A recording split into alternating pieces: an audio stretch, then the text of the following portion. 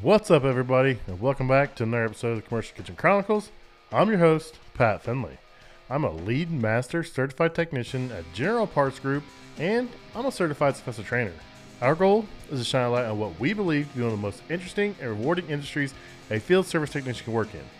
We love the work we do, and we're glad you're here listening to this podcast. This episode, we feature David Jones from Caspers Service Company. David started off as a door-to-door salesman, worked his way into residential HVAC, commercial, back to residential, and now he's at Caspers, and he's selling PMs. Check it out and let's know what you guys think.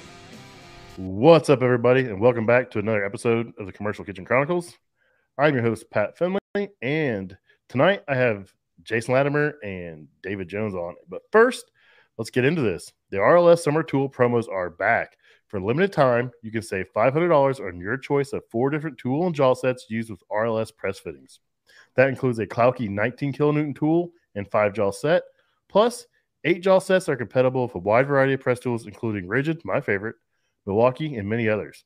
For complete details, visit rapidlockingsystem.com/500. Say 500, sorry.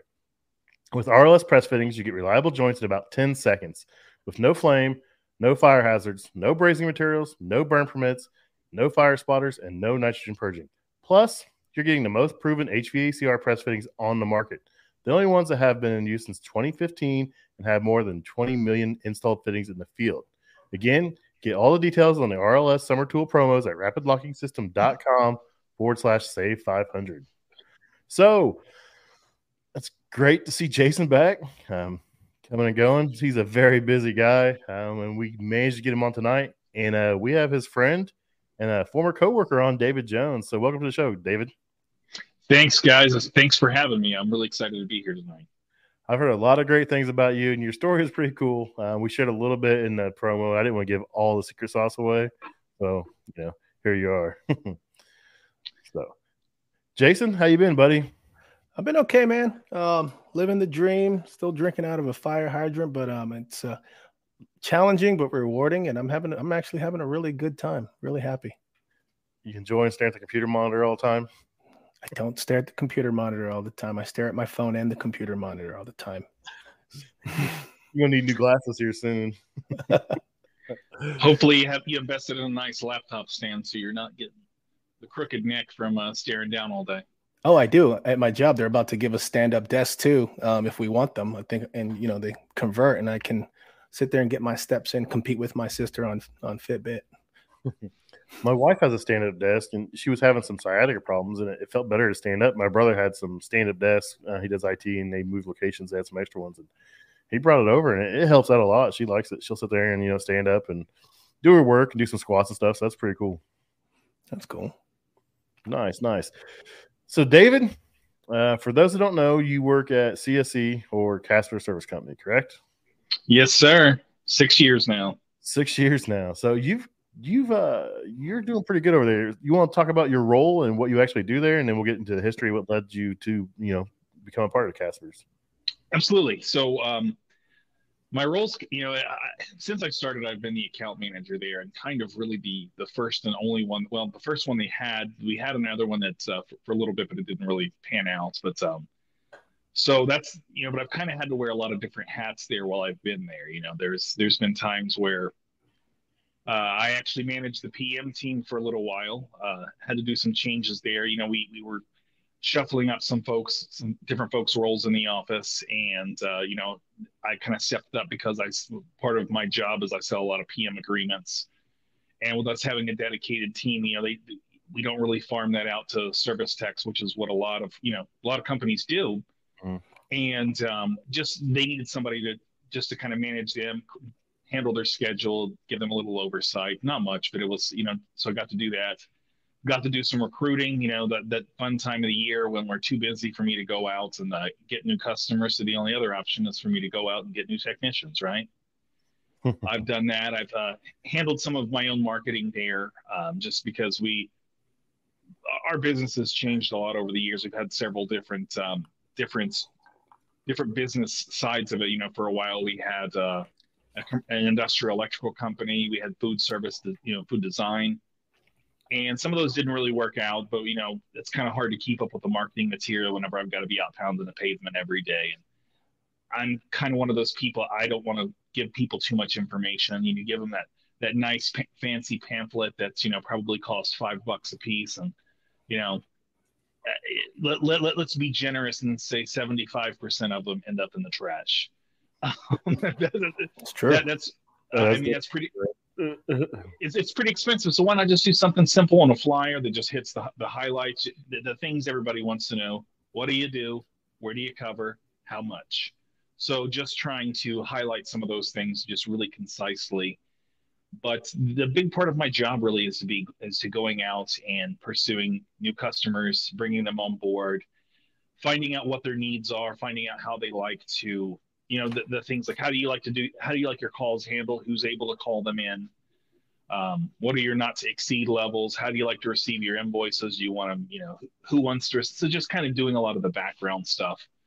But all the while, it's when I'm quoting the PMs, I'm actually going out into the field and climbing on the rooftops and just getting the lay of the land, because I've kind of done this long enough to know that if you don't get your eyes on something before you get started, you can really end up in a bad position. And I don't want the guys to kind of go out flying blind with a lot of these things, because it's, I'm probably approaching this differently than a lot of guys in roles similar to mine. Is that, I've if we're trying to make sure we're hitting the margin on a job, I've gone out and been a second guy on a job to help move stuff, or help, even if it's just be a go for a flashlight holder. So I've been out there sweating my butt off on the rooftop with the guys. So I try to be a little aware of what they're going through and those circumstances they're in, because you guys have a pretty lonely job out there. I mean, truly, you're all day long you're walking into places where people are already high stress environment.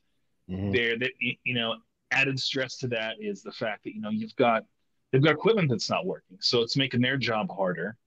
The customers don't make it any easier on you guys. They don't care if your fryer's broken. It's just give me my French fries now. Yeah. So it's I just try to be aware of those things whenever I'm out there. But so really managing relationships, touch points with customers, making sure everything goes smoothly, and chasing down the fish, right? That's cool, because a lot of people don't realize that, the margins on PMs are next to nothing. You're doing it to try to generate more business and generate some of that other stuff and build that relationship with those customers. And, I've had several problems where, the filter lists aren't even nowhere near right. You're like, where does filter list come from? I'm like, none of these filters are on this site. Or maybe, I have a handful of filters and two of them are right. And it's frustrating. So, Sure. You actually going out and putting your hands on it, your eyes on it, and seeing exactly what it is ensures that it's right, and your guys are set up for success in the future, and that's great. And really, it comes down to, just because the way I've kind of dialed these PM agreements in is just we kind of have a general consensus on how long it takes to do a PM on an ice machine. So, Mm-hmm. and I just want to make sure that I'm not that I'm accounting for how much time the guys are physically going to have to be on site, and some of the things that you just don't really think about if your role is solely in the office, because that's and it's not to speak poorly of those guys, because everybody's got a role in an organization. But if you're not actually out there on site, you don't think about the things like, oh, well, this location has all split systems. So in your mind you're tracking, all right, so if I was going to do this job, I would have to go to my truck, get the ladder, come in, bring the ladder to where I'm working, then go get my tool bag, bring that in, and all the things that I need to do my job, do the work. Then, okay, that system's done. Now I have to do it all over again by moving all my stuff to relocating it. So it's just being aware of what the job takes, and what you guys go through when you're out there. And when's a good time for us to do the ice machine in the lobby? Never. Never. So it's or the drive-through. Right. So I mean, so the guys kind of have a heads up to know that we've got to get here early on this. Find out what time they're getting in there to do prep, so maybe we can do that, so we're not in their way while they're trying to do things and get ready for their day, but also try not to be interrupting their sales, because I mean, it's really what they're there for, is to generate revenue with customers coming in and out. You kind of want to be the invisible people there. You're there working, but you want to be out of the way, because quite truthfully, in the restaurants in the busy times, if you're not helping get food out, or take an order, you're just in the way. And it's just trying to understand those things. And I will say, fortunately for me, I spent a lot of time working in restaurants and bars, so I kind of got to see that firsthand being on the end user. Now, it's also funny too, because, when the ice all clumps up in the top of the bin, you know, I was absolutely with that guy who was taking that big metal scoop and just beating the crap out of it, just Just trying to get it abuse. to fall. Absolutely. Oh, let me kick that cooler door shut. So all the things that you guys say don't do this. It's you know, guilty as charged all the way through. They make a paddle for a reason. Yeah, see, and that's assuming the places I worked in had those paddles. It's Yeah, they disappeared, or someone's chasing someone around with it. It's yeah, it's restaurant work. You never know what you're going to get in those places for sure. So let me say one of the things I, David mentioned was that he had multiple hats in his position as a sales manager. He also did recruiting. He also did marketing. And when I became a PM manager, it was funny enough, he was the person I could come to talk about how should I approach these interviews. He sat next to me during interviews when doing things that HR would do and stuff like that, that I would expect someone else to help me with, but he had all this different experience. And it was just a really cool experience working with him for as long as I had. that's really cool. I mean, it says a lot, that he's out there doing that kind of stuff. It's really cool that he's involved and hands on. I mean, we've all seen the sales guys that they phone it in from the office, and they don't know what it is. I mean, I've seen companies where they just it's a cooler 15 minutes, and that's how much time to spend on the PM, and that's not always the case. A lot of times in our industry, so.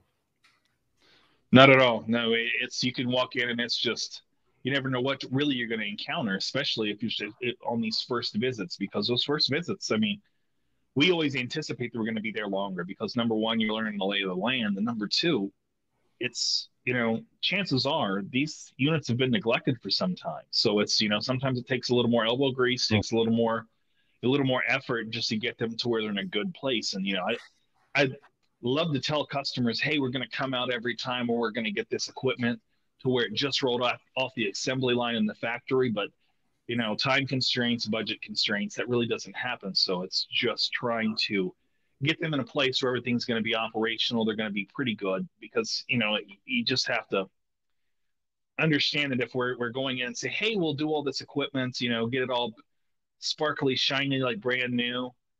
If you're doing that at time and material or a lower margin, you're either going to lose money or it's going to be more, you're going to price yourself out of the market. Yeah, I've had the customers where they'll get new pieces and like, oh, we don't want those PM, they're brand new, they're fine. I'm like, no, that's the perfect time to start. Don't wait until they're full of grease or anything else and expect think we're going to be able to clean it and keep it up and running. I'm like, get ahead of it up front. Don't shut the PM off because you got new equipment. That's not how it works. Yeah, they think they bought some time, and that's not how it works. It's not that. No, it's I always try to simplify and equate it to it's like your oil changes in your car.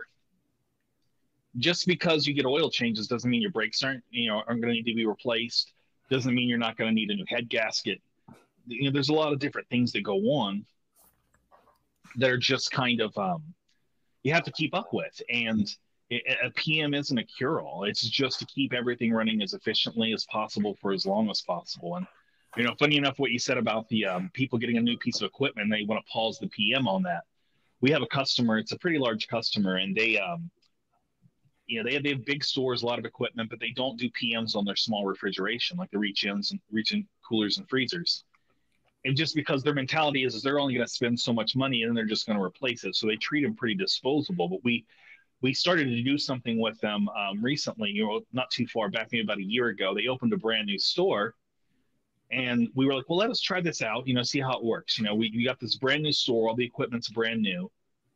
Let's we're not going to charge anything just because we want to see how this, if we notice a difference for you guys, we're going to, so we started the pilot program just to see what would happen if we did the PMs on the brand new store, and then we took one other location that was kind of a high volume store and started doing the PMs on the older equipment just to see if they could see a noticeable difference. That way we have a test and a control. Mm-hmm. So if they have fewer breakdowns, if it's something that they should really be investing in. And so far we've seen some pretty positive results at the store that's brand new. It's been less breakdowns at both stores, but it's it just kind of gives them a little different perspective on that so that they can really that's all we want to do is arm the customers with as much information as possible so they can make the best educated decision they can, because we surely can't spend the money for them. But if, at the end of the day, if we recommend something and you kind of declined it, then if it breaks down, again, or it gets worse, then it kind of gives us an out, because we've done everything we can to try to lead you down the right path. But, you can't make people follow you if they're not willing to. So that's cool. So David, I wanted to ask a question real quick. I know we started at Caspers, but this isn't your first blue collar stint. I wanted to go back. I wanted to kind of go back to when you got in. Yeah, that's what I was going to do. Go back to the early days. Yeah. Maybe we can go back all the way to bartending. Oh, you college. I mean, it's your show, buddy. Yeah. All right. Well, so the funny thing about it is, I was actually going to school to be a physician's assistant. So, and, I was bartending, living the life, having my good times and, being careless. I mean, I think that's just kind of the thing for the youth. And I made a lot of bad decisions. And, one of them was, I got arrested for drinking and driving. And,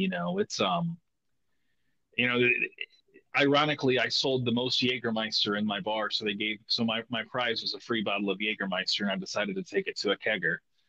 And, it was it was probably one of the most fortunate situations I could have been in, because the accident I was in, nobody got hurt. The only property damage was my own. And it was a wake up call, because truly, I'd taken a lot of risks and, really shouldn't have, but, it made me aware that, it could have ended so much worse. And it's one of those things that's really carried through with me. I've been a big advocate, when Uber and Lyft first started, it's the greatest thing ever. I don't have to get into an old cop car that smells like urine and vomit. An old Crown Vic that's, been ragged out. And, and I can tell you, I've had some crazy rides in cabs. It's between them street racing and pulling a gun on me. And I even had a guy one night, I got in the cab and he had a Budweiser in his cup holder. I'm like, "Are you drinking a beer?" And he was like, "Yeah, you want one?" I was like, "Well, sure. If you're drinking one, I might as well too." So he just reached into his little cooler in the front seat and grabbed me one out. Man, this is not right, But it's it's like people are relying on you to get a safe ride home, and here you are getting hammered while you're doing it. It's a Kentucky thing. I don't know, man. Kentucky, Indiana, it could be any of them at this point. Mm-hmm. But so I kind of was in a weird spot. So I was going to school, found out that that because of my DUI conviction, that regardless of what I've done, whatever my grades were, I wouldn't have been able. There's a strong chance I could have never gotten my license to be able to practice. So I was living the tough life of being on a riverfront bar, and slinging drinks. And I happened to have my mentor, who was a regular. He was in town working on a project, and I didn't know him at the time, but we were just talking, and he was telling me how his son was making like $1,000 a week doing door-to-door sales for cable. And that was so my life was in flux. I didn't know what I was supposed to do at that point, because the thing that I invested time and money in, it really wasn't a realistic option for me anymore. And I was really struggling for my identity, in a lot of ways, because I'm like, what do I do at this point? So that was, meeting this gentleman, he was, it was really kind of a funny situation, because he's a really abrasive, rough and gruff guy. Jason's gotten to meet him, he's quite the character. He's mellow now in his old age, but it really he pushed me. There was a lot of good advice he gave me. He's like, "Look, you got problems. Best thing you can do is go work." He's like, because if you're having trouble sleeping, I promise you, if one job's not cutting it, get two. And by the time you get home and lay your head down, you're not gonna have to worry about being able to fall asleep. You're just gonna fall right away. And most of the time, with any of the problems you have, if you're working two jobs, you're going to have a little more money to throw at them. It may not solve the problem, but it sure makes them a little easier if you have some extra money to throw at them. Yeah. And it was just some of the values that he kind of instilled with me. He had two rules for working for him. It was, do what you say you're going to do and don't lie to me. He's like, it's something, you want to take the day off and it's none of my business, just tell me it's none of my business, but don't commit to something that you're going to do and then flake and not actually follow through. So it was really and it wasn't things that I didn't learn and values in my home, but it just resonated more.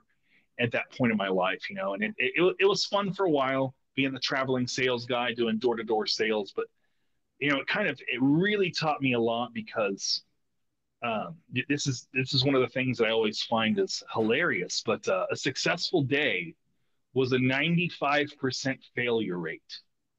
Like a highly successful day was 95% failure. So our goal was to knock on 100 doors a day, and if 5 people said yes, you were having a great day. Wow. It's a lot of rejection, man. It is, and that was a weird thing to be able to overcome, because you have to realize it's not personal, and you just have to be able to shake it off. And because it really isn't. I mean, I can tell you now, I'm a little kind to people who come knock on my door, but it's I don't really want to be. I mean, it's like, oh, it's you bother me in my house. What are you doing? I don't care about your solar panels. It's like whatever it is that they're trying to peddle. But I get it, because it's a hustle. It's, again, you're out here sweating your butt off, walking through neighborhoods, getting chased by dogs, whatever the situation is, and it was challenging. And I bring it up just because of my mentor there, because he's always, from that point forward, he's played a role in my life. I'm going on 20 years of knowing this guy, and his wife was phenomenal. Whenever we had to go on projects out of town, she was kind of like our house mother. She was always taking care of us, and but it was a really an eye-opening experience for me, because it gave me the opportunity to travel and gave me some valid lessons. So flash forward, got tired of doing all the travel, because I was just tired of living out of a suitcase, paying for an apartment in Indianapolis that I never got to see. Hey, yeah, I lived in Greenwood for a hot minute. Nice. So, so it was, I ended up moving back to Kentucky. I'm like, I just want to go do this, and kind of fell back in the same pattern of working in bars and restaurants. And the opportunity came up for me to get hired as a temp, as a CSR for a local AC company. And they were big dog in the game there, because, one of the reasons that I wanted to be a part of them is because they made an effort to give back to the community. And that was important to me. They, in the wintertime, they did the gift of heat. So they would have all kinds of nominees of people who didn't have a furnace or didn't have a heat pump. And, they would select people. They're like, oh, we have one winner. And they would say one winner, it ended up being like 5 or 10, and they'd come out and do the install for these guys. And same thing in the summer for 4th of July, they would do it for veterans. So they would provide air conditioning to different veterans. So it meant a lot to me that they were giving back, that they were, taking care of the people that were, keeping their lights on. So they're serving their community. So that was important. So, but it was very different being, nearly 30 years old and taking an entry-level job as a customer service rep. And it was fun because I got to learn a lot of things. I got to cut my teeth selling service agreements. I've always been a big fan of being able to control my own income based off my efforts. And so this was just an extra opportunity. I think I made like $10 or $15 for every agreement I sold. I mean, I was, consistently racking up dozens of them a month, because I wanted all that extra money I could get. Because, by the way, while I was doing my 9 to 5, I was still doing my Thursday through Saturday in the bars, because it was just, again, following my boss's rules. It's like, yeah, I'd recognize at that point in my life that, as a single man, if you do not have something to occupy your time, you will find ways to occupy it. And most of the time, it's not good. It's not positive things. It's like, no, it's truth, man. And you kind of, at least for me, I kind of had that stunted, that Peter Pan syndrome while I was stunted growth. I didn't have a wife, didn't have kids, kind of floated around. I lived downtown. My rent was dirt cheap. And, it made sense for me, but I just kept busy because it was, again, kept me out of trouble. Being in the bar on the weekend working, I got to leave at the end of the night, and I had money in my pocket instead of no money in my pocket. It was just a different experience. But, I was working 70 hours a week. So when I hear about technicians working 60 and 70 hours a week, I know what that's like. I don't know what it's like to do it in the conditions that you guys do. But, I understand that, it wears you down, and, it takes a lot out of you. And, one of the big things that resonated with me there too was, in the summertime, we weren't allowed to send guys in, doing residential. You had air handlers in the attic, right? We weren't allowed to send guys into any attic call after like 1 o'clock. just to protect those guys because, it was basically like an oven in there because there's no airflow. It's just sun baking down on that roof all day long. And we had to do everything we could to protect the guys because That's considerate. You That's have really to good. do, though. Yeah, I mean, we had old guys. It's like I was scared to death that something was going to happen to them and they were crawling into a crawl space because you'd hear horror stories about guys getting into fights with raccoons and, possums and everything else down there. And it's like, you just don't, you don't want those guys to have to go through that. But, from there, I kind of moved into helping out with dispatching. So that gave me a little bit better idea of, how long it takes to do these jobs. And it was funny because, in the beginning, the guys would always try to, give me a hard time, telling me that they were changing out the flux capacitor. It's like, okay, bro, okay. You're not going to get me there, but good try. Did it get you the first time, though? No, not at all. Not at all. Not like the bacon stretcher did when I was working in restaurants. That's kind of a running joke. They always say, hey, will you run down the street and get the bacon stretcher from our neighbor? And you go down there like, oh, well, we actually gave it to the other guy down the way. You have to go in there. And the thing is, there's no such thing as a bacon stretcher. So like a left-handed hammer. Yeah, right. Cool. So I kind of moved on from there and really just, it was learning more about the industry. And again, we were just doing residential service at that point. We did a little commercial. That was a whole different ball game. It was kind of like there were these own guys that did that. And they were kind of the, kind of the cowboys because they built time and material instead of this flat rate pricing. So it was just different. And, I moved on from there to a couple different opportunities. My career really wasn't advancing to where I wanted it to. I was trying to get into sales there, being the comfort advisor. And, I had some hurt feelings because I didn't get that opportunity. So I ended up leaving and going to another company. In retrospect, I wasn't ready for that, and I don't know that I would have wanted that. Residential service is a whole different animal than doing commercial. And, I can go into the ins and outs of that, but it's just, it's easier for me to build a corporation than it is a person because, corporations, in theory, they have a lot bigger bank accounts than a person. And when somebody's in need or, you kind of get into a position where maybe you're going to do things that aren't really as ethical as you'd want to do. We had a tech that was telling everybody, because we had some technicians there that, and this is an eye-opening thing to me. We had technicians that didn't graduate high school that were clearing six figures in 2009, and because they were selling techs and they were senior techs. Good money back then. Yeah, it's good money now. It's like, it's, but this is, these, one of the guys got busted because he was telling people they had cracked heat exchangers and we didn't replace cracked heat exchangers because it was too labor intensive, right? Easier to sell them a furnace. Yeah. So residential gets a bad name, man. It does. And there's a lot of bad actors out there though. I mean, in all trades really. And it just seems like the residential guys, it seems like they pay the guys less and they kind of like dangle that carrot of the money with the sales side of it. Spiff. And they call it a spiff, I think. Yeah. It's performance-based pay. So it creates bad habits like that. And those guys get relying on that and they realize there's tips and tricks and there's things they can do that, just mislead customers. And I think a lot of, residential guys have a bad because of it. And not all of them are doing it. I mean, there's a lot of great guys that, go and fix the things they need to fix. But it seems like some of these big giant companies that are so sales driven just do that. It seems like. Yeah, I think there's really an ethical fine line there.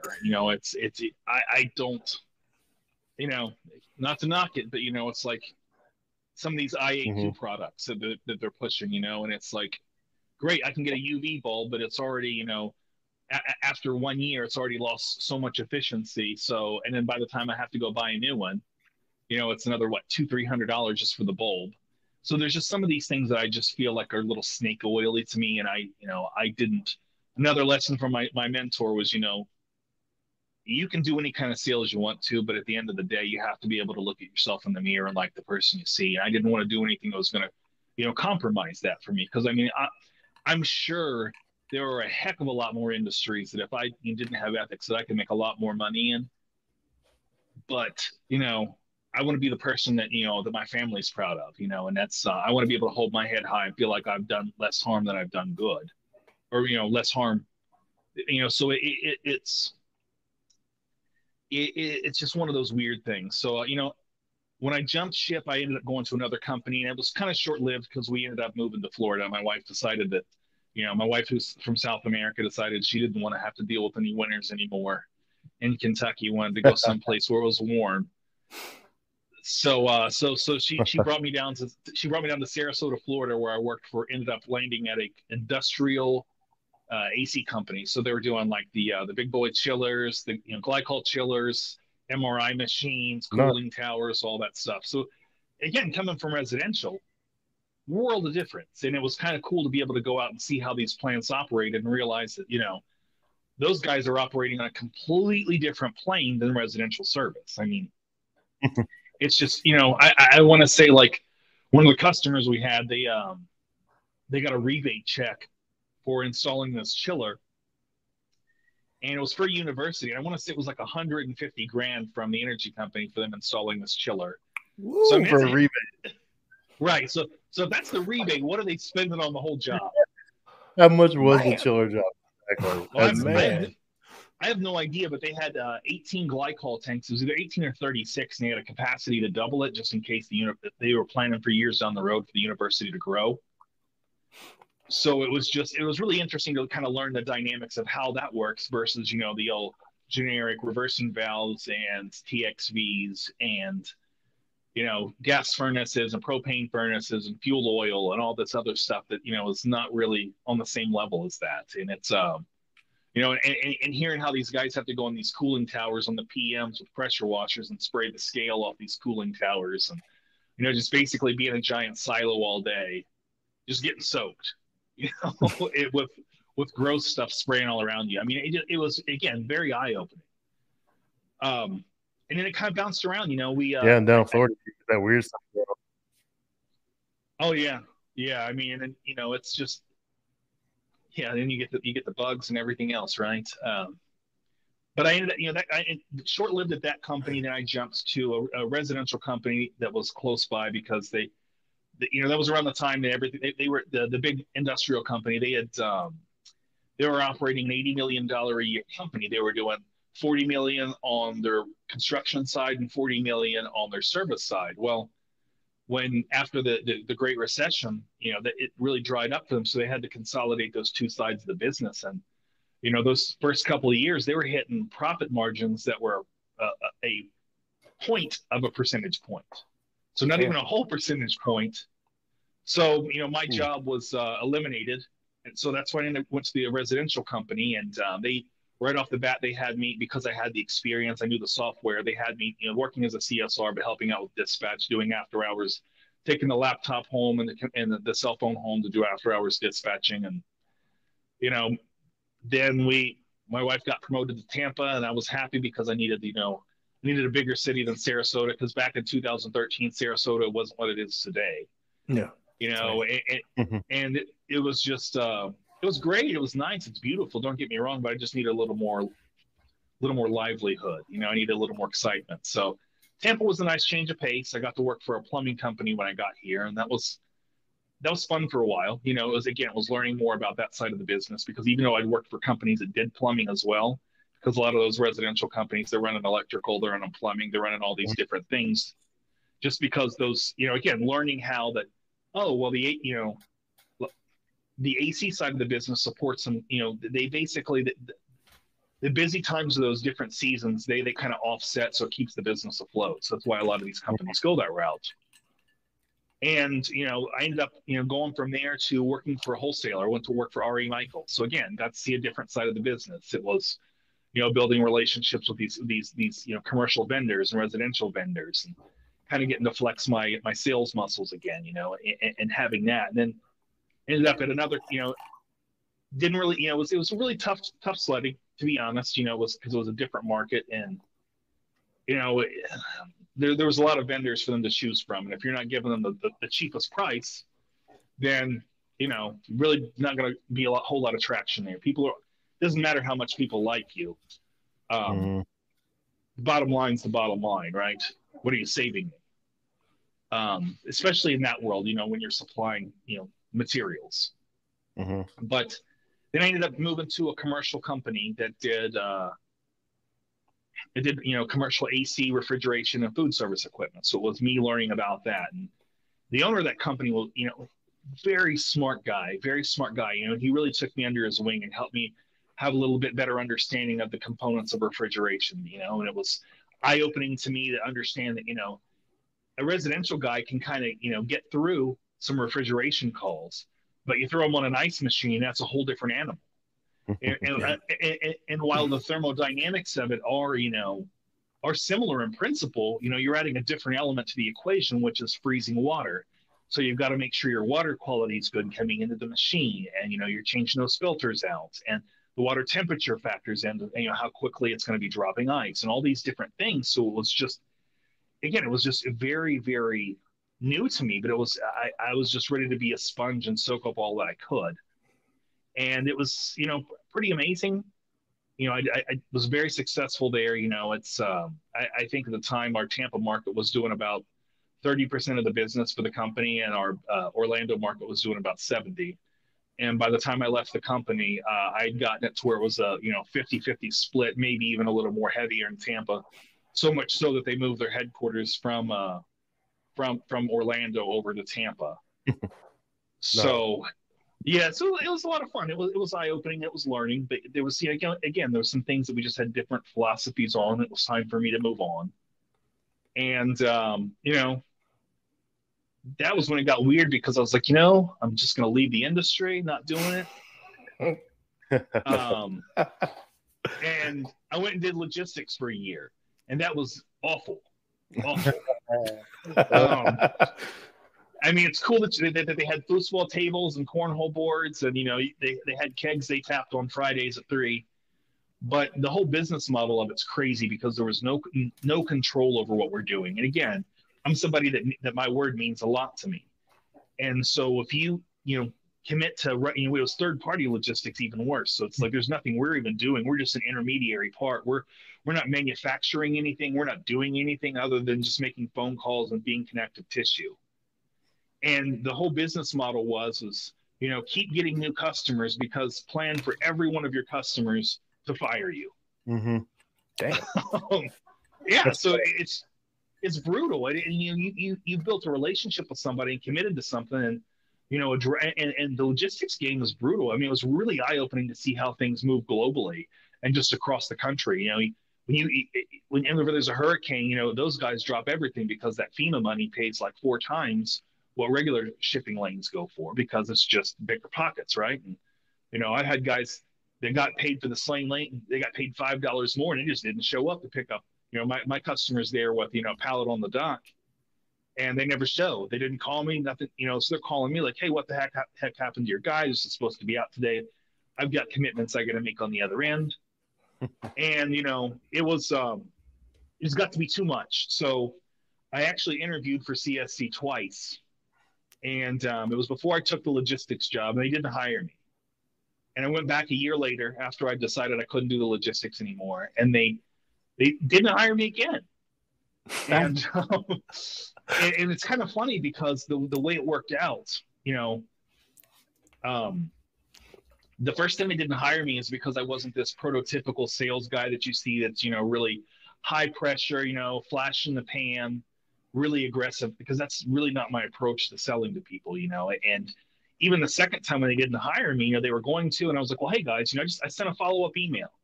And I was like, the size your company is right now, I was like, I understand you don't have anybody occupying this space, but you really should be, because if nothing else, just managing the relationships with your customers.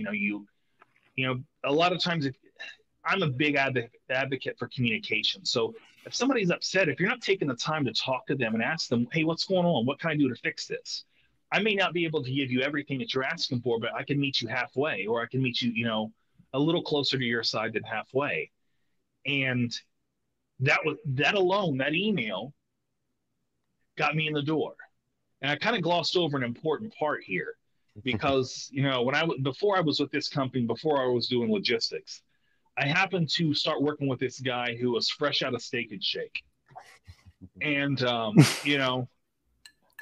he was still kind of getting the hang of things. He was good at what he was doing, very confident, very outgoing.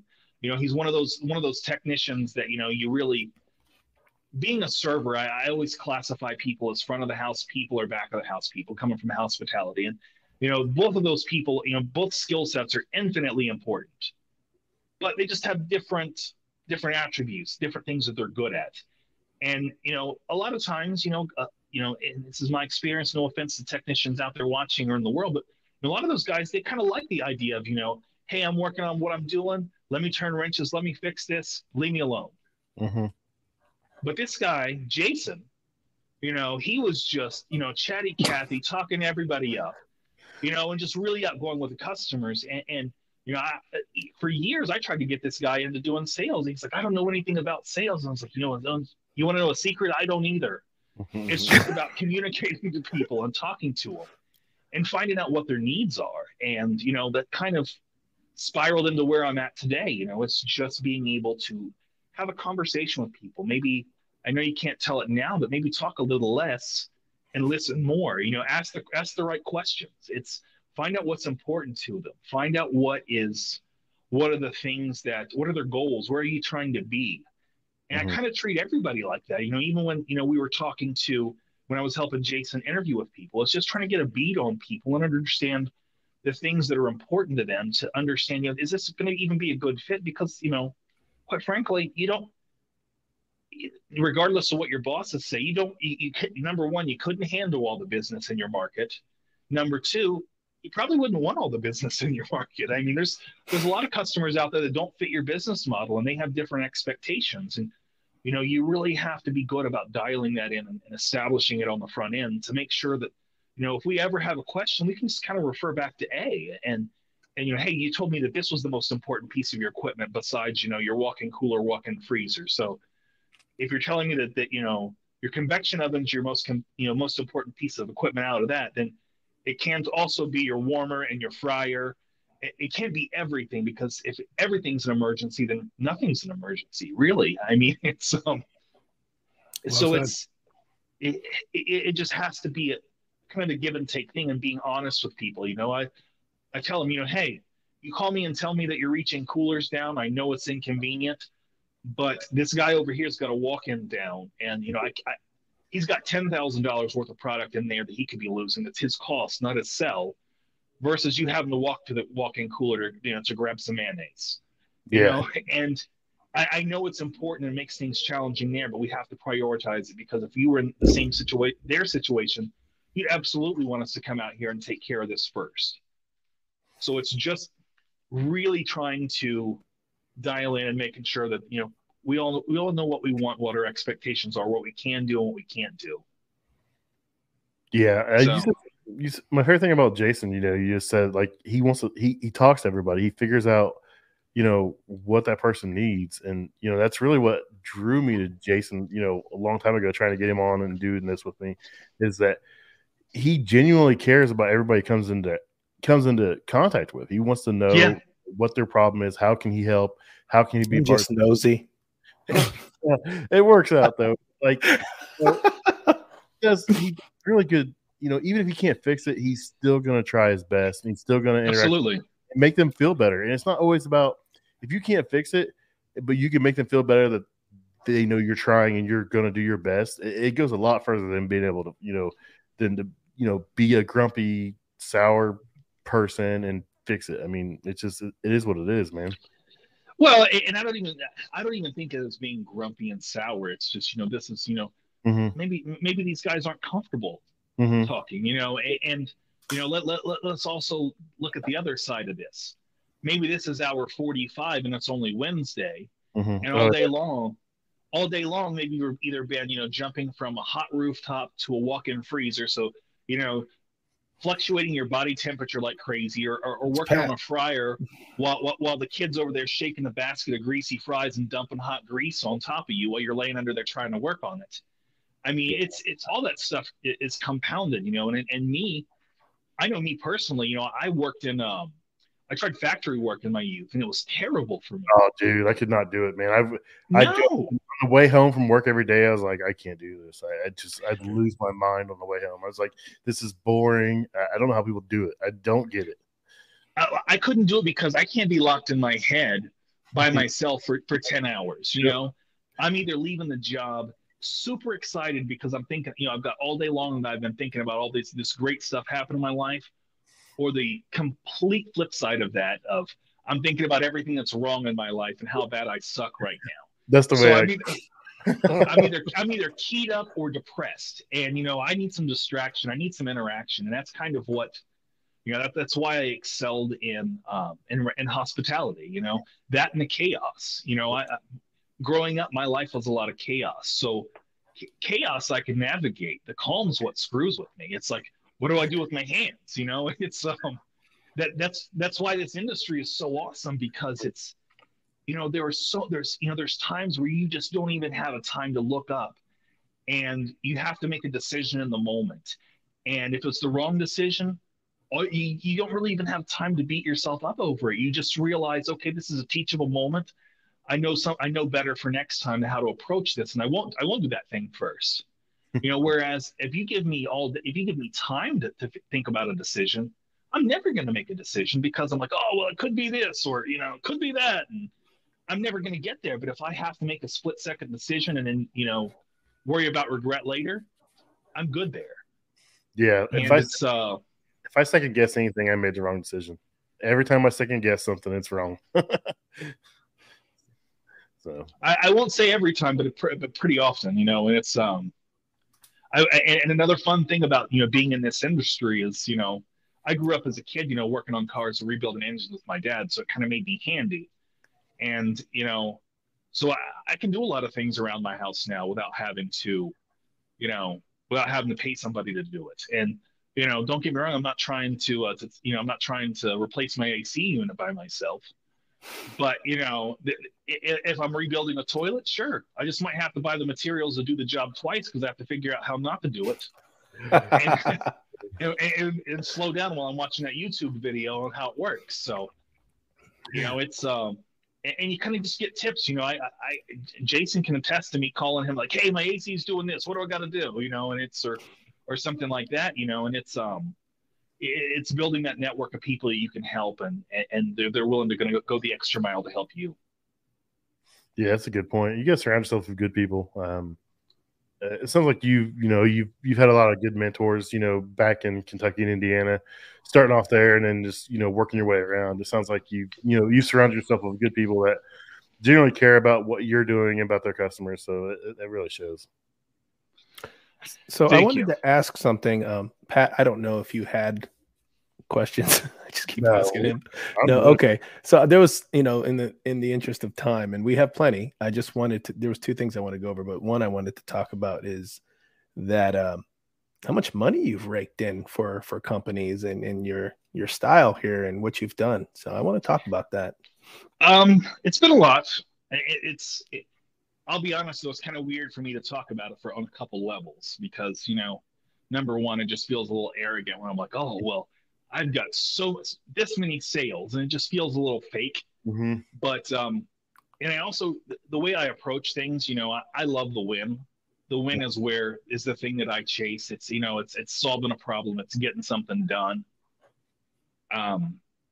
But you can't live in that for too long, because all that's temporary. You can't. A career is not built off what you've done. It's what you're doing. So, I kind of try to erase that stuff from my mind, because if I'm trying to, carry that over with me for 5 years, that's every business is what have you done for me lately. Mm-hmm. But it keeps me hungry and it keeps me aggressive. But I would. And these are raw numbers. In my current role right now, I'd say I'm close to probably about 30 million in sales in 5 years, 6 years. 6 years, yeah, and through a pandemic. But I sold a lot of plexiglass through a pandemic, because we had to shift our business models a bit. But through the other companies, I would say total through my sales career, I probably generated in excess of $35 million that I've been I can directly take credit for. That's cool. I've had a lot of PM contracts. I've had multiple PM contracts that just for one brand, one customer, that are in excess of $200,000, $250,000. And of course those don't always last. It's a fickle business. It's and their business models change. They sell franchises, they sell locations, but one of the things I'm really excited about this year is, being able to, I'm very close to eclipsing $1 million in annual PM sales. So it's consistent revenue that's going to be more than $1 million a year. Fingers crossed. So, and I like that because it's not just a feather in my hat; it's a feather in everybody else's hat that's working on my team. My PM team manager, whether he stays in this role or moves on to something else, it's something he's going to be able to put on his resume that he was helping manage that much business. My boss says, "Hey, they did this under my watch," so it's I helped you get to this place. But the cool thing about what I do is, and the big thing about the win that really does it for me is like, it's not just about what it does for me. It's you guys have being technicians, you probably work for companies where it's slow, where you're sent home days, and I like to know that what I'm doing is actually contributing to help other my teammates take care of their families, pay their bills, put food on their kids' table, make sure that they're able to provide the best Christmas possible for their families, and just being able to give them that security.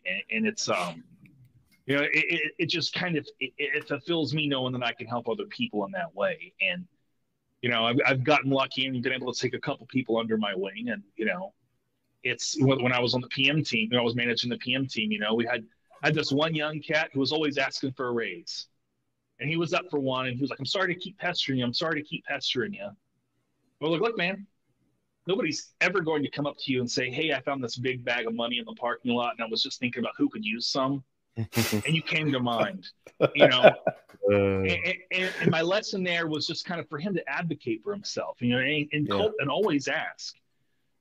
There's two things that can happen. They're either going to tell you no, or they're going to tell you yes. Now, that no might come with some hard truth, a big slice of humble pie, and telling you why you're not going to deserve that. You have to be able to accept that with grace and work on those things. Or if it's somebody that's going to threaten your job over you asking for a raise, you're not in the right place. Oh yeah, I mean, truly, it's nobody's going to advocate for you like you will. So, sorry, all the extra comments for sales numbers. Oh, you're good. I got to build around that. The reason I asked David is because I wish Rich was on tonight, because he's a new business owner and he's doing great. He's been doing this for a few weeks, a month or two, and he's doing close. He's doing great. And I know there's a lot of companies, despite the fact that it's hot out here, especially in Florida, in the Southeast, and the money's going to come in regardless automatically. But a lot of the points that you make and the philosophy you have and your style, I think any company could use those tips and just, different point of view. And I know a lot of companies, they struggle when it comes to sales and customer relationships and account management and whatnot. So that's where I was asking it, it wasn't to pull a bunch of numbers or, I know you don't like flexing like that, but I know that it will help people who are established and people that are coming in. So I just wanted you to share that. Yeah. I mean, and the biggest thing that I can say with that is, pound the pavement, get out there, knock on doors, be uncomfortable, be ready to be told no, be ready to ask questions. I go in and I acknowledge who I am right off the bat. I was out doing sales calls all day today, and I'm walking in the door and be like, "Hey, because I was hitting up pizza places today because we're trying to break into that pizza oven market, right? Because, that's an area we haven't done. And boy, are there a lot of pizza places out there to choose from. And is that not a recession-proof business? I mean, doesn't matter how broke you are, you'll shake the couch loose for some change to go get a pizza, right? Even if it's just hot and ready. Facts. Well, you can feed the whole family for, I don't know, under $20. That's a shocking thing this day, right? But I walk in the door like, "Oh, are you here for a pickup?" I'm like, "No, I'm actually just, an annoying sales guy coming in to bother the manager today. Is that you?" I love it. It's being self-deprecating, but also I'm building that person up because, most of the time they're not the manager. And maybe I just planted a seed in their head that, hey, this guy thought I was the manager. Maybe I could be the manager.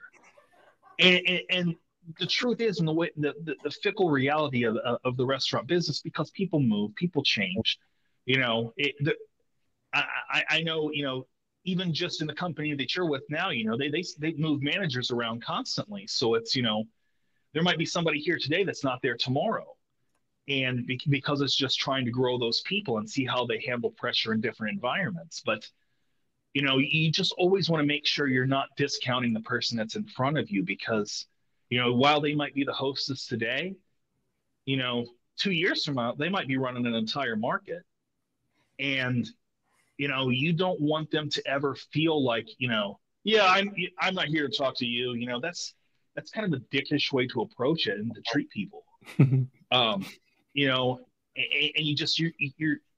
I always heard you catch more, flies with honey than vinegar. So if you're just approaching it, and the other funny part is, if you're telling them that you're there to bother their manager, like, let me go get them for you right now. My manager's been on my butt all day long. I want to see somebody else harass them, Yeah, or playing Candy Crush in the office. So let's get them out here. Right. I've been out here like getting killed all day. But, so it's just treating people well, but also making a memorable impression. Don't be afraid to be silly. Mm-hmm. But, also, but don't be afraid of a no. Because, most of what your job is no's. And you, again, it's not personal, but you get in with some of these people and you start talking to them, just asking them questions. Hey, who are you guys using? Do you guys love who you're working with right now?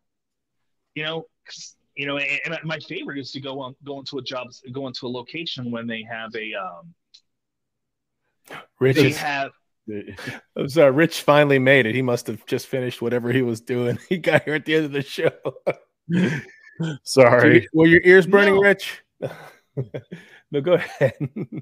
But I love going there when there's another service company out there, because it's a coin flip. They either love the guy who's there, or man, this is his 5th time out and he still ain't getting it. Mm-hmm. So it's you're rolling the dice, and it's but just again, treat people well and find out what if you befriend people at the store level, they're going to tell you what franchise group they are, and you can go into Reference USA and find out detailed information, or go to LinkedIn and dig up who are decision makers in this company, because you've already befriended somebody, you've already got an advocate in the store now, and if you're doing real well, they'll give you their boss's number. Like, how do you just ask them? Hey, how do I get a hold of that person? We'll give you an email or give you their cell phone number, and just be bold and don't be afraid of no's. And even if people do tell me no, if they tell me no and get the hell out of here, don't ever come back.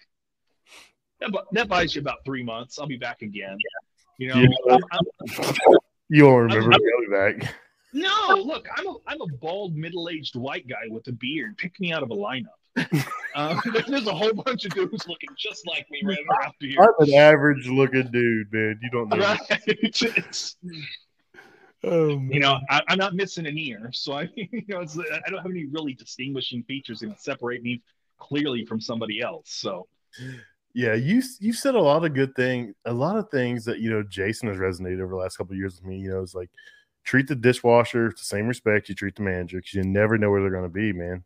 That dishwasher, maybe a dishwasher today, 5 years, he may be running the next hot restaurant. You do not know where these people are going to end up, and just treat everybody with respect. And you weren't always in the position you were in. You were down at a point in time. I mean, maybe that guy, maybe he lost his job, maybe something happened. Maybe he's working a second job as a dishwasher just to make some extra money, make ends meet. And but you never know where that person's going to end up. So just have some empathy and have some respect for him, and just treat him like a normal human being, man. And it's just being willing to help people, because I've had guys that I had great relationships with that lost their job for whatever reason, whether it was justly or unjustly, or they just lost it and couldn't deal with their leadership anymore. And I've legitimately said, hey, look, I have a big network of people that I'm dealing with. I'm happy to put your name out there and see if there's other things, other opportunities available for you. So we can try to, so I can at least help them land in their next spot. Mm-hmm. And, it was a Doyle Brunson that said, you can shear a sheep many times, but skin it only once. I want to be in the sheep shearing business. I want to take care of people and be able to help them. Sure, we're going to make some money in the process. It's business. We're all in business, right? But I want to build these relationships that are just not going to last me from, I'm not selling cars. I mean, how many times have y'all went back to the same car salesman to buy another car? I don't want to be that way. I want to find out what your needs are. I want to see how we're really going to be able to help you. And, if I'm showing empathy and that I care and that I'm going to go the extra mile for you, if I change jobs, I mean, quite frankly, I brought a lot of people over from my last job to where I'm at now, just because they want to work with me because, they recognize that on the day-to-day stuff, they can't rope me in because, they've got folks in operations that are handling that. But if they have a problem, I'm the first person they call. I'm the first person they reach out to. That's cool. And, I want to be able to help them even if it's not something we can do. If they've got stores outside of our market that we can't reach, I'm going to be on the phone talking to somebody else I know at another company, like, hey, man, I got this guy down here in this area, and we can't get to it, but he really is, struggling for a good vendor. Can I, connect you guys? I don't make a penny off that, but what I get out of that in spades is the fact that I've got to help somebody else, and I think that's really what's been, you know, realizing that that's what I like to do is being able to help people and build other people up. If it's a vendor that they're having trouble filling, well, I know the people in different trades. Let me call my guy over here and see if I can't get you guys linked up and see if he's going to be able to help you out, because you can go on Google, but I know this guy, he's a good dude. He's going to do right by you. He's not the cheapest guy out there, but he's going to get the job done and he's going to do it right. So it's just being able to, again, just being able to connect good people and build a network, because I'm a firm believer in karma. That's going to come back to me. That's going to, I'm very blessed in my life now, and I can't really complain. And, is everything roses and sunshine at work every day? Of course not. That's why it's called work. There are days that are more challenging than others, but it's just, you have to do what you can't. You control the things you can control and just be honest and be upfront with people. Nice. So, in everything you've done, what's been your favorite part? Is the world you're in now, or is there something else all these years that was really stood out more than anything else? Or so if I'm being honest, and this might be a little sacrilegious or the wrong thing to say, but I'm ready for my next challenge at this point. And I love the company I'm at. They've been good to me. They've taken care of me. Could it always be better? Sure. But I think we could all admit to that, right? Oh yeah, it's I feel that. I think I'm ready for what I'm looking for now is just to be challenged and to be pushed. I mean, there's only so much you can grow when you're comfortable, and until you're flexing and kind of going outside of your comfort zone. I know Jason's going through that right now. He's going from being a very somebody who's well respected in the industry, not that you're not respected now, but respected for what your skill set is, to having to try something different and really just being, utilizing the experience you've gained to this point to be able to, hey, this is hard, but it's kind of fun though, right? It's like, this is new, this is challenging, and I'm learning, and seeing just again, just speaking on him directly, that's seeing him kind of come into his own, because I remember him talking to him in the early days. He was tough. He's he's going to end up looking like me pulling his hair out, but he's done a good job just trying to just it's just being able to have new challenges and new obstacles. So it's navigate. He was a little scared at first, I think, man. Me and Rich and I were giving him a hard time, man. He was like, man, there's a lot of stuff. I'm like, yeah, I told you, dude. Going from wrenches to typing's a totally different world, man. Look, getting that guy in the office, he didn't know how to sit still. He that's the thing you see. You see the technicians who make that transition from being in the field to being stuck in a cube or in an office. It rarely works. It's hard. It's a hard transition. It's hard for me to sit in an office all day. It's like, I don't want to be stuck in one spot. I want to go out and talk to people and see some things, and learn something, meet somebody new. Let me hear your story. But it's and it's funny because I gave him a hard time because he's been talking about making this jump for years, and I'm like, okay, are you ready to get calls at 2:00 in the morning because something crazy's popped off? It's like, you're giving up a lot of your personal time.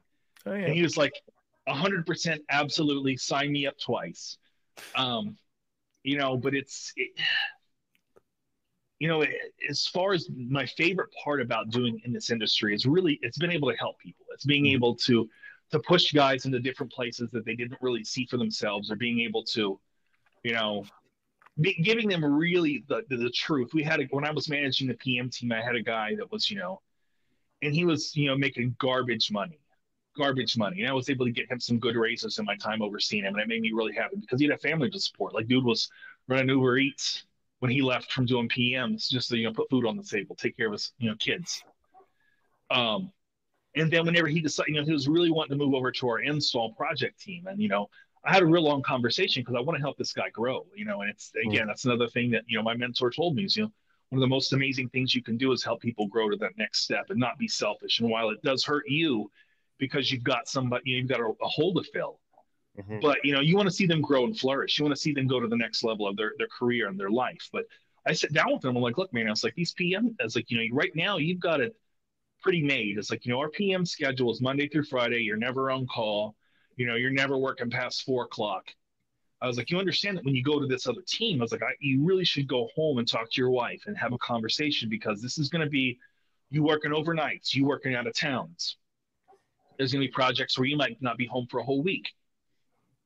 And just giving them the right information because a lot of times, I mean, we Jason had a guy that was on the PM team that, he paid for himself to go to tech school. And when he got out there in the field, he's like, oh, I really don't do well working on my own. And that's tough, buddy, because that's what this job is. It was a lot of solitude. And he wanted to go to the install team. I'm like, I'm not sure that you have thick enough skin yet to go to the install team because those guys will eat you for breakfast. Sensitive. Yeah, I mean, so it's just being, again, just telling people the truth because there's a lot of things out there that, it sounds good in theory until the rubber, meets the road. And, a lot of guys, go through the time and effort and spend the money to go to school and they realize, oh, this is hard. This isn't easy. This sucks. I'm going home after a 12-hour day and I'm drenched sweat. I didn't need anything.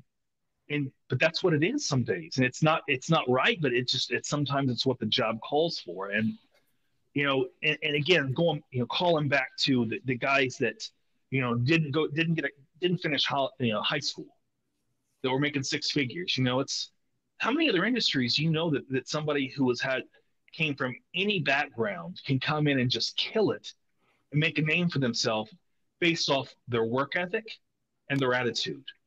I didn't finish high school. Yeah, that's what I'm saying.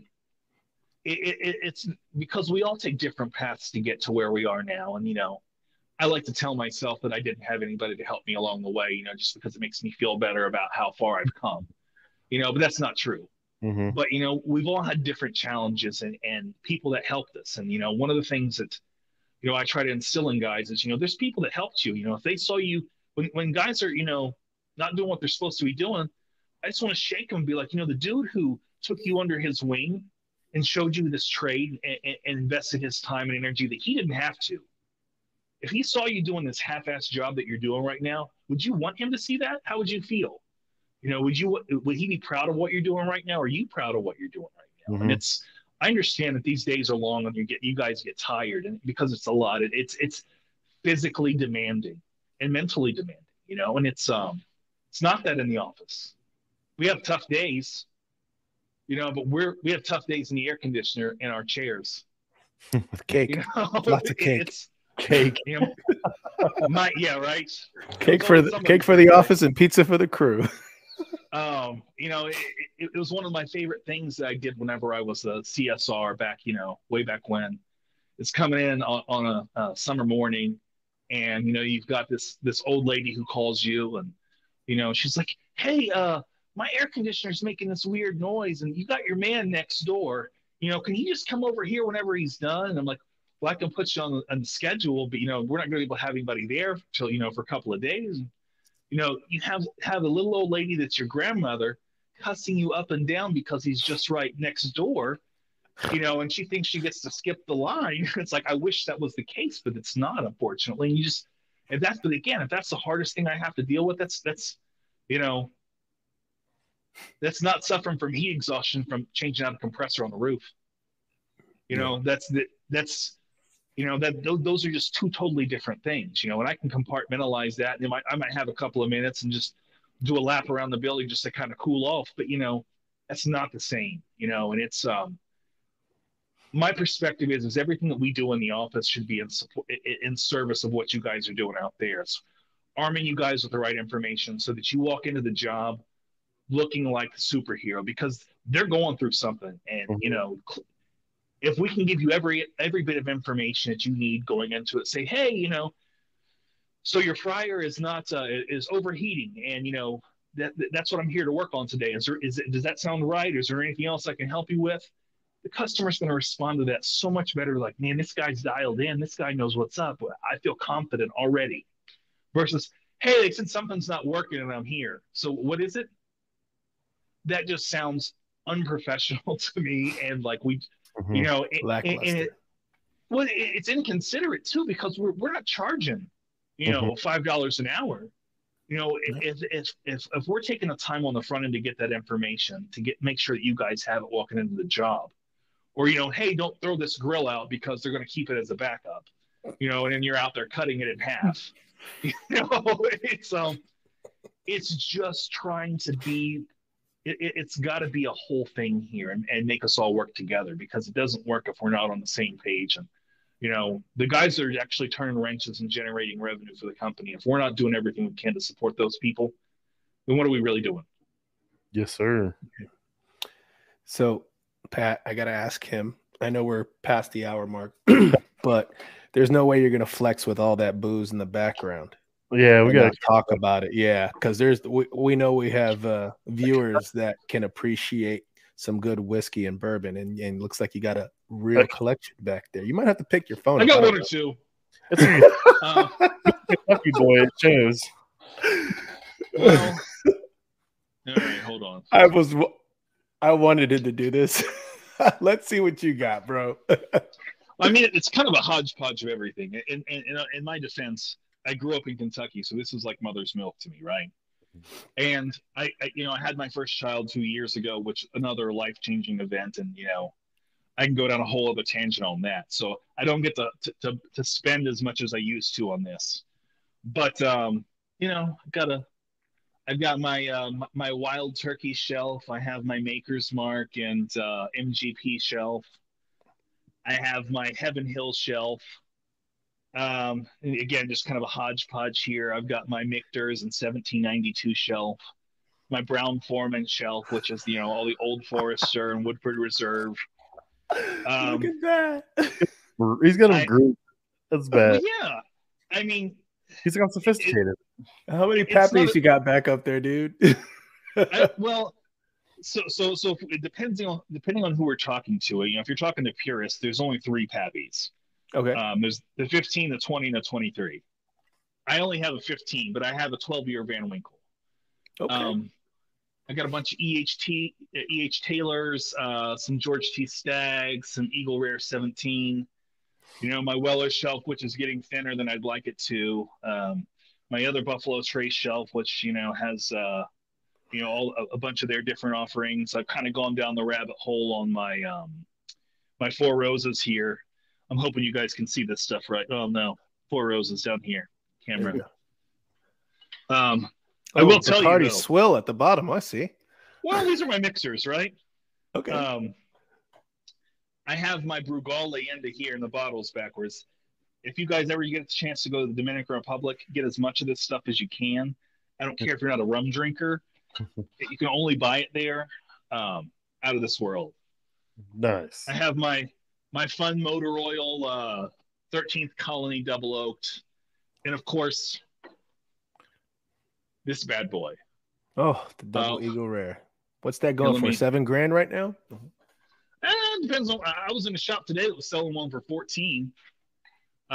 Should have grabbed it for me. I didn't pay anywhere near that. Not $14, Jason.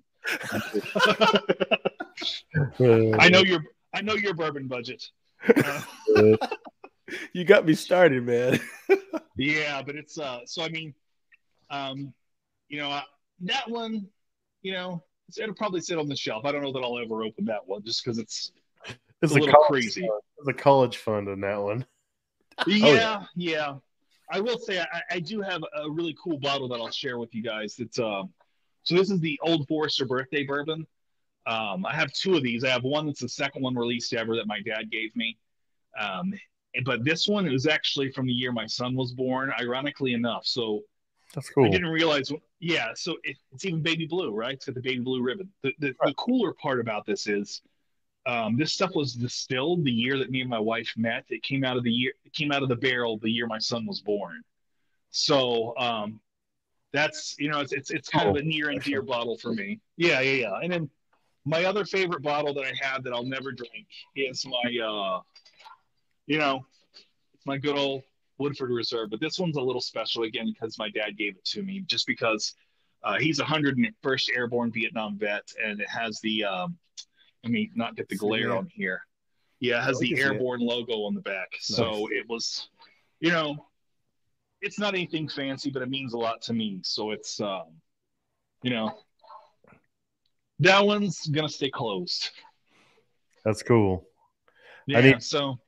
I need to try some E.H. Taylor. My buddy always gives me the Blanton. He loves it. That's his go-to is E.H. Taylor. Yeah. You haven't tried that yet? No, I haven't tried it. It's Jason flexing. Yeah. No, I'm just saying. You got me onto it. I got some. I'll have something you don't have, Pat.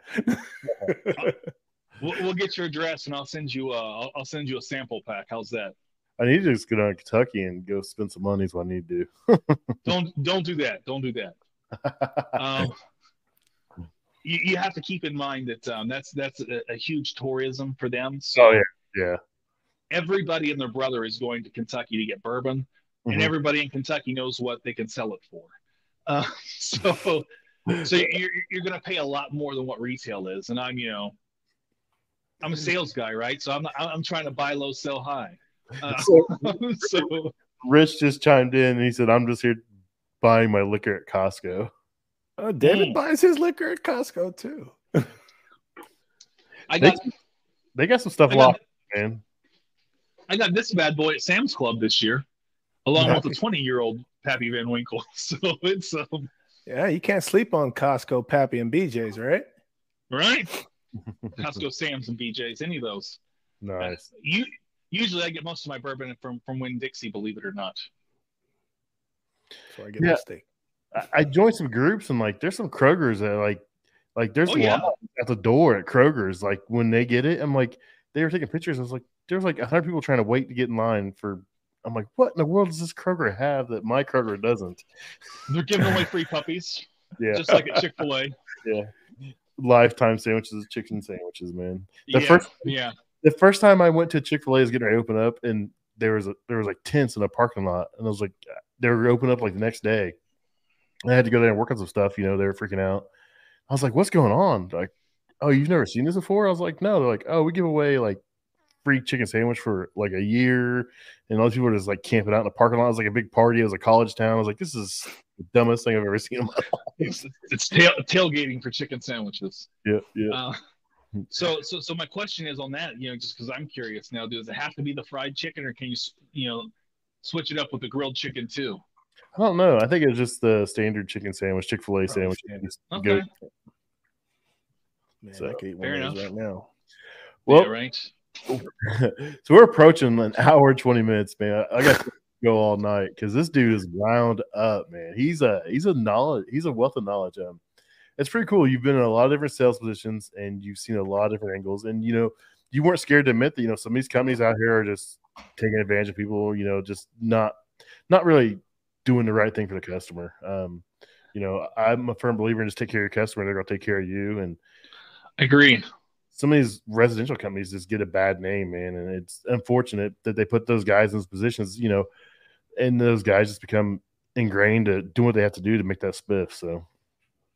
And the unfortunate part about that is it's they end, a lot of times they don't last. They end up hopping from company to company, which is not a bad thing. I'm a firm believer that, if you're not being moved up the food chain, if you're not being promoted or you're not being paid exceptionally well, you should always test the market and 100% just to see what your value is, but and that's across the board. I don't care what industry you're in, but it's you just kind of get this cycle of guys that just jump from place to place and there's no consistency and, they just continue with bad habits instead of somebody just being like, hey, it's people not caring for them. It's just them being what they can produce. And that's, even when you're managing people or mentoring people, you have to care for them and give them time, even when it's inconvenient, even when it means doing something, that when it's not what you want to do. But it's just helping people grow, because, you guys know this.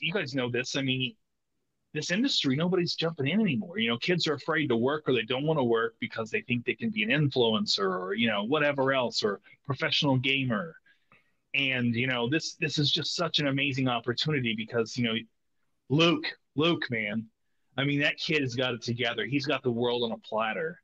He was your guest a few weeks ago, and, young guy out there doing his thing, just absorbing all the knowledge. And that he's going to, I wouldn't be surprised if I see this guy running a company someday, just because, and there's just limitless possibilities. And I feel like there's, a lot of people that, they don't see this as a career opportunity. And there's so much you can do in this industry, and it translates to so many different ways.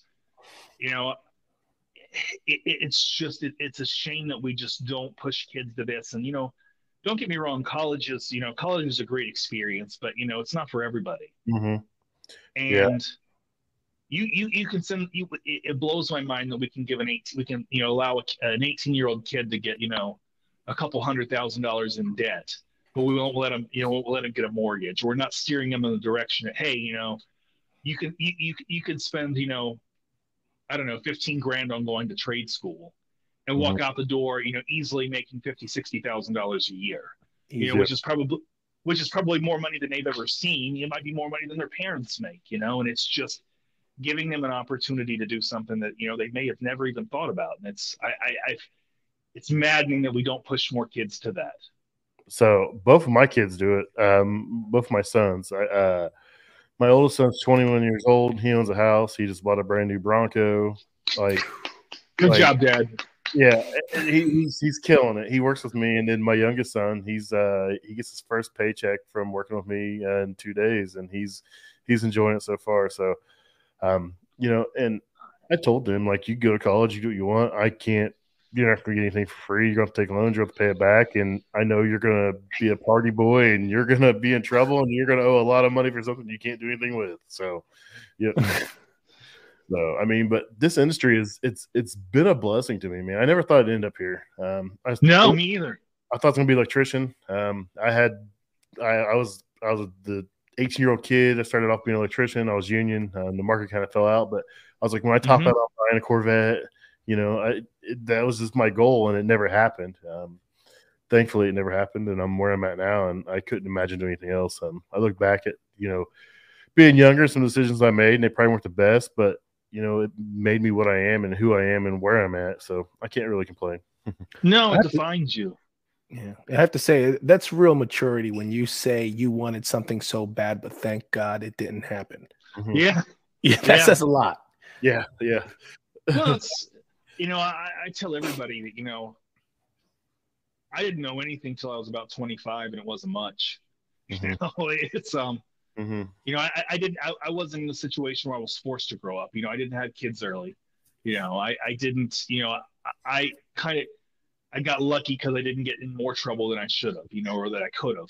Yep. And didn't get myself in situations. And again, it wasn't anything that I did differently or that I didn't do.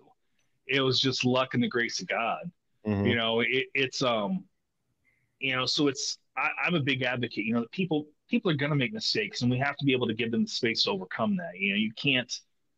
Me and Jason work with a guy. He made some dumb decisions, and it's kind of haunted him. And I feel bad because he's a solid human being. He's a great father.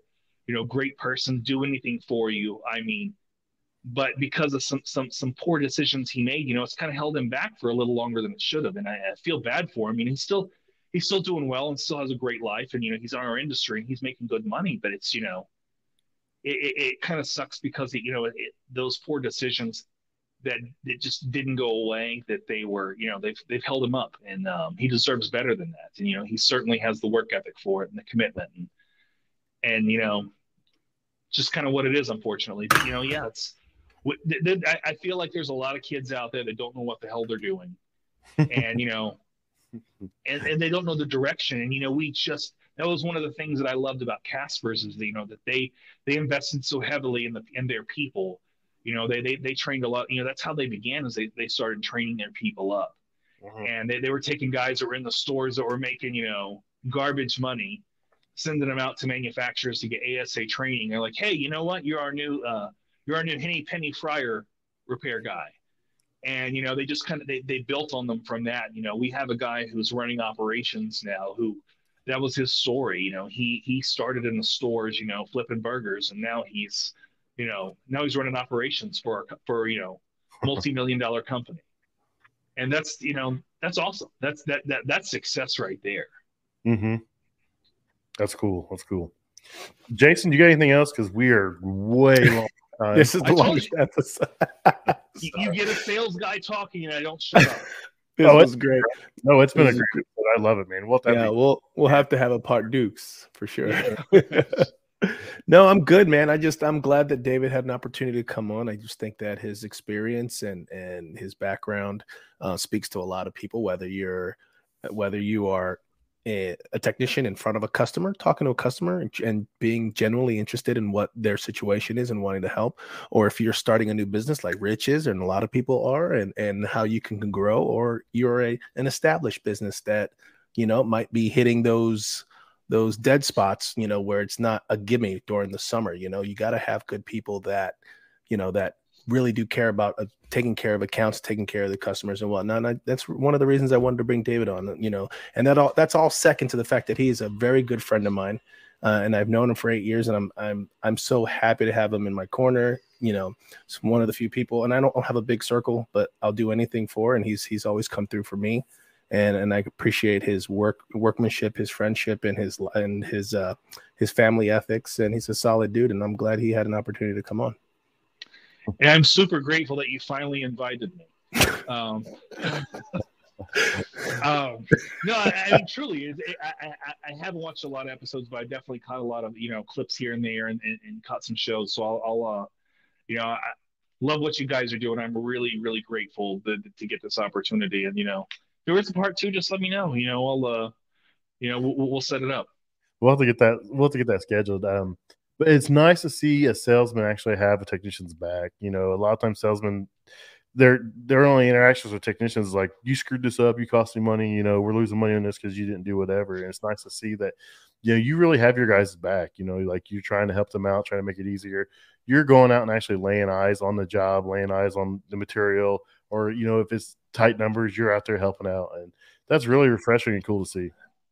Well, I do want to share one quick story before we cut out, just because it's funny. So when I was working for the plumbing company, some of the different things I've had to do was, I was helping implement a new dispatching system, because everybody was on their little cricket phones before, and we were moving to smartphones and doing a lot of the work from a phone, and closing calls out, whatever. Well, they tricked me, because they needed an extra guy to help do a sewer reroute, which was digging the line. And this was like March or April in Florida, which March or April anywhere else is not bad, but it was hot here, and I'm a soft sales guy, right?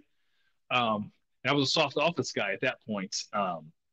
But they had us doing the sewer reroute under a pine tree, so there's roots everywhere, and I'm dying, just digging away, and I'd already made the decision. I was like, I can't quit this, because if I quit, they'll never let me live it down. But if I fall over from exhaustion, and I'm kind of a legend with these guys, but if I quit, they will always give me hell for that, and I'm never, ever going to live it down. So that's the thing. It's being willing to to jump in and help and get my hands dirty, because you guys are doing it. I'm not any better than you are. I put my pants on the same way. A hell of a lot more than I do, but it's we're on the same team. We have to be willing to help each other out. That's cool, man. That's cool. All right, guys. Well, that's it for tonight. We'll definitely reach out to you again, David. And I just want to say thanks again for coming on. Thank you for having me. If you guys want to connect with him, just look him up on LinkedIn. I will tag his LinkedIn account. And then if you guys want to link up with him and talk to him anymore, you can find him on there for sure. Yeah, and please feel free to reach out to me to ask me any questions. I'm happy to share what knowledge I have. helping you guys build your business, build your brand. It's not it's not really anything fancy. It's just being honest, just talking to people and communicating. But I'm here to help in any capacity. All right. Well, have a good night, guys. Thanks a lot. See ya.